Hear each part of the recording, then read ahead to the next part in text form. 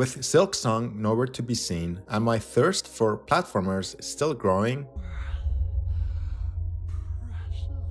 I set sail to Steam yet again to find my next platformer. Within minutes, I came across a game with an absolutely stunning combat system, BlazBlue Entropy Effect. This is a $22 2D game that advertises itself as an action roguelike with Metroidvania elements. Dead Cells pops into my head, and without another thought, I bought this game. Now the question is this game worth the $22? Does it offer anything more than its flashy combat system? Anything unique? Well folks, I bought this game so you don't have to if it turns out to be pee-pee poo-poo. So without further ado, let's get into it. BlazBlue Entropy Effect is developed by the Chinese company 91 Act. Interestingly, BlazBlue is a Japanese-owned franchise with its own manga, anime, That's not what I look like! and fighting game series, which were previously developed by Arc System Works. However, it appears that 91 Act was able to collaborate with them to develop this action roguelite. Before playing this game, I recommend you might want to take your controller on a date because the amount of combo input you're going to put is wild. Which is not surprising since this game's predecessors are fighting games. This intense interaction with the controller is a testament to the game's complex and engaging combat system. This game is a dream come true for an anime weeb like myself. I mean, the first time I played as Hibiki Kohaku, I was like, no way they have Okita from Gintama.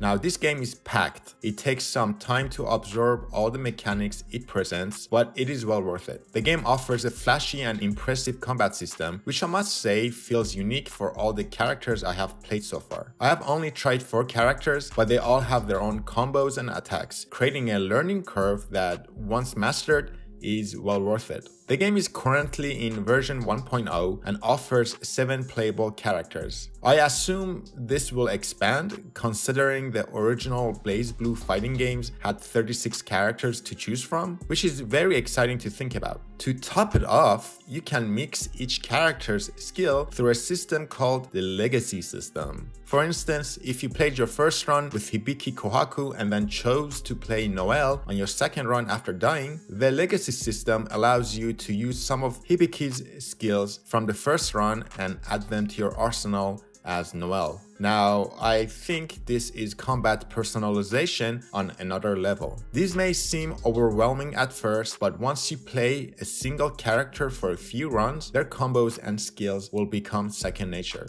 Furthermore, this game offers a lot of different skill optimizations throughout each run, and they are known as tactics. These tactics are organized under 8 different elements: lightning, fire, ice, blade, toxin, light, umbra, and most importantly, potential. These allow you to personalize each run based on what works for you. And if I'm not mistaken, there are over 200 upgrades. Of course, each run is randomly generated, so you have to make your decision as you progress. Another beautiful aspect of this game's combat system is the player's ability to make each run easier or harder, which is very similar to Hades' Pact of Punishment. Before each run, you can make some aspects of the game more difficult. For example, you can make the bosses unlock new moves, which grant you better drops and points. The points that are earned from each run are used to unlock and level up passives or even unlock more characters. Speaking of passives, there are a lot of them, and depending on how you like to play this game, they will help you a lot. And oh man,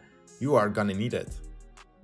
The depth and complexity of combat system are further complemented by the game's level design. To my knowledge, BlazBlue's levels are both procedurally generated and handmade. Most levels are handmade and put in a randomized order similar to Hades, whereas the rest are procedurally generated. One nice touch I like with the randomness this game offers is that you don't get to fight the same bosses on each run. Each run you fight against a different set of bosses as you make your way through the levels. Now, despite the game's dynamic boss battles and cool level design, it falls short in delivering the Metroidvania experience it promises. It is a disappointing aspect of this game since it advertises itself as a Metroidvania. During my 15 hours of gameplay, I have come across very little typical Metroidvania inspired content. To be exact, just one level so far, which makes the game very linear. I think it is a little disingenuous to slap a Metroidvania tag on a game that barely offers any.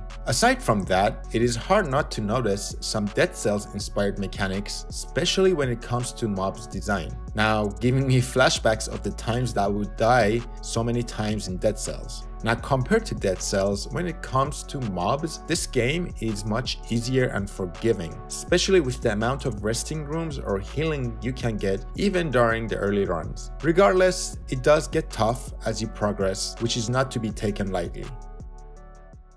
While the game's level design offers a unique and engaging experience, the storytelling aspect presents a different challenge. I must say that I don't know how to feel about the story, since the story itself is nothing really original, but still interesting. I really liked how they were told with a mysterious vibe, but I don't like how it was delivered. Throughout each run, you have a chance to get a drop called Phenomena. You take this to an NPC in the base where it uses it to show you about the past and what has led to the current events. I personally wasn't a fan of this, and I think they could have integrated the story into the game much better. Yet again, I don't think most people play an action roguelite for the story, which is why they cut corners when it came to it. Before I share my verdict, I'd like to briefly discuss the game's current state in terms of system optimization. Despite playing on a high-end computer, I still experience significant frame drops from time to time.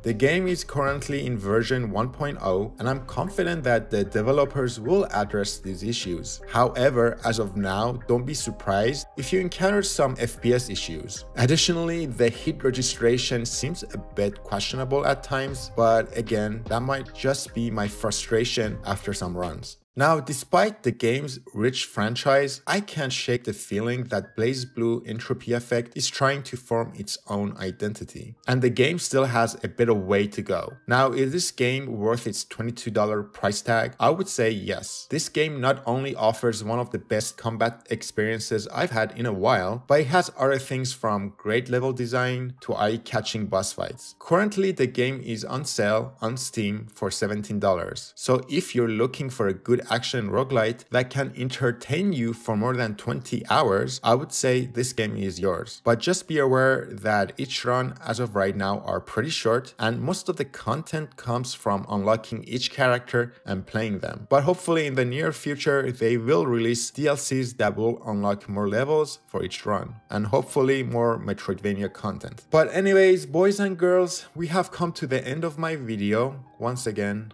and I wish y'all a good day. See y'all in my next video.